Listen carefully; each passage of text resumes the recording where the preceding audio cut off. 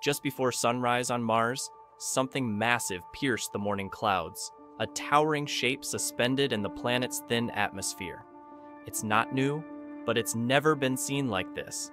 Captured by NASA's Odyssey orbiter, this rare view shows a colossal volcano rising above a glowing layer of clouds. The angle? Unlike anything we've seen from Mars before. In this episode, we'll reveal what this formation is, how the image was taken, and why it marks a major milestone in Martian science.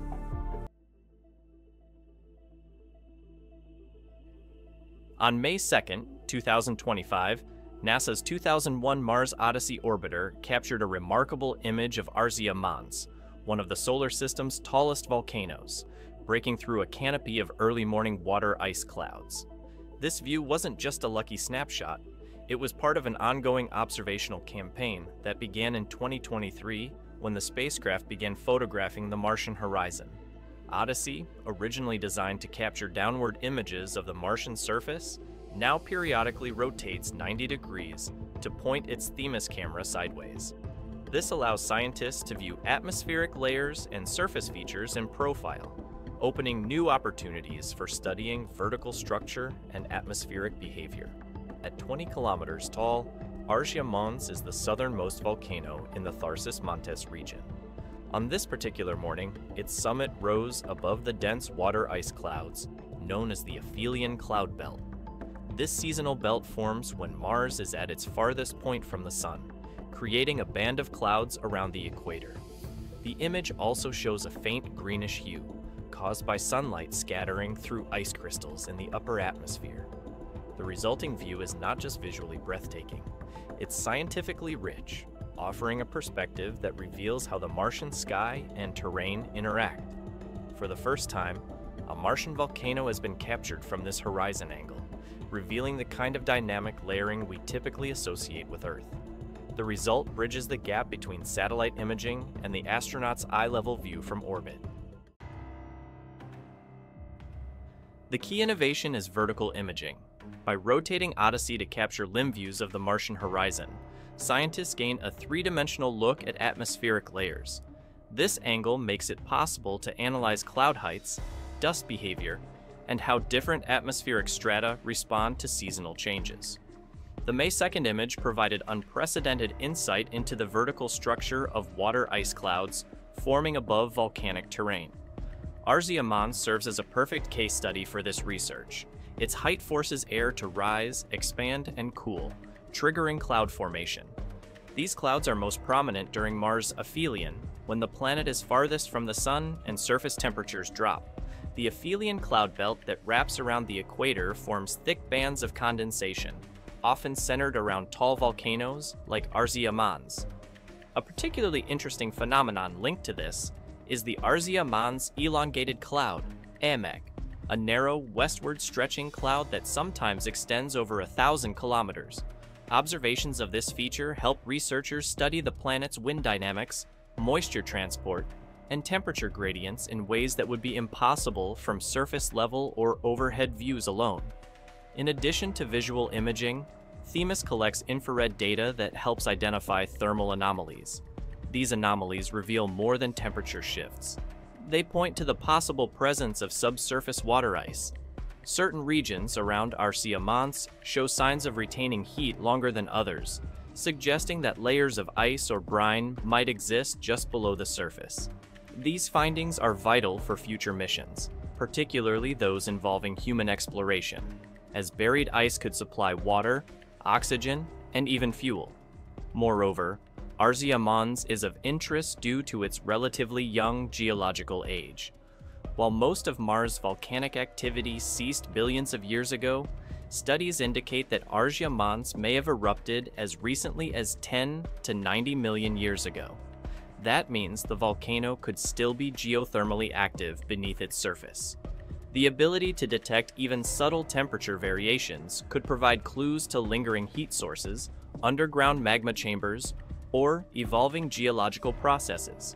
This image also deepens our understanding of how Mars' atmosphere changes through the seasons. The variations in cloud opacity, structure, and distribution observed in LIM images are being used to calibrate global climate models. These models help forecast dust storm behavior, predict thermal patterns, and improve atmospheric entry simulations, all essential components for future landings. This single image has set the stage for a new era of Martian exploration. First and foremost, it demonstrates the value of LIM imaging as a long-term atmospheric monitoring tool.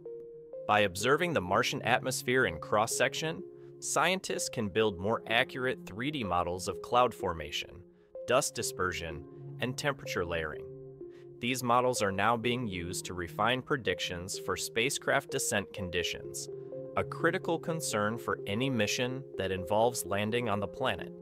For crewed missions, this kind of data becomes even more important. Landing astronauts on Mars safely will depend on understanding not just the terrain, but the air column above it. Variables like wind shear, visibility, and cloud cover all influence the risks during entry, descent, and landing. Mars Odyssey's data helps mitigate those risks by giving planners a more complete atmospheric profile. There are also major implications for site selection in future missions. Areas near Arsia Mons, rich in geological history and likely home to subsurface ice, could offer the best combination of scientific value and resource availability. Themis. Thermal scans can identify zones with stable ground temperatures, ideal for building infrastructure, storing equipment, or establishing habitats shielded from extreme surface conditions.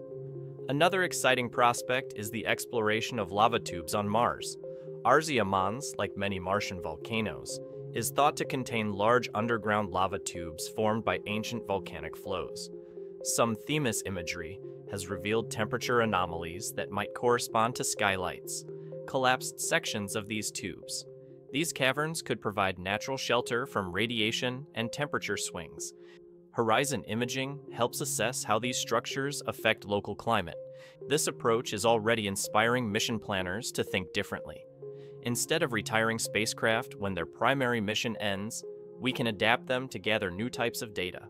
Odyssey's successful shift proves that spacecraft longevity isn't just about endurance, it's about flexibility. Instruments can be repurposed, flight paths adjusted, and scientific goals reimagined. Looking ahead, the LIM viewing strategy could be applied to other Martian landmarks. Olympus Mons, the tallest volcano in the solar system, could offer similar atmospheric interactions, but on an even grander scale. The deep canyons of Valles Marineris may reveal morning fogs and temperature inversions unlike anything seen before. A systematic horizon survey across Mars could help us chart a new kind of atmospheric map, one based not just on height or depth, but on interaction and change. As we look forward to more missions, more data, and eventually boots on Martian soil, it's clear that every image, every sensor, and every orbit still has something new to teach us. Mars isn't finished telling its story. We're just starting to listen more closely.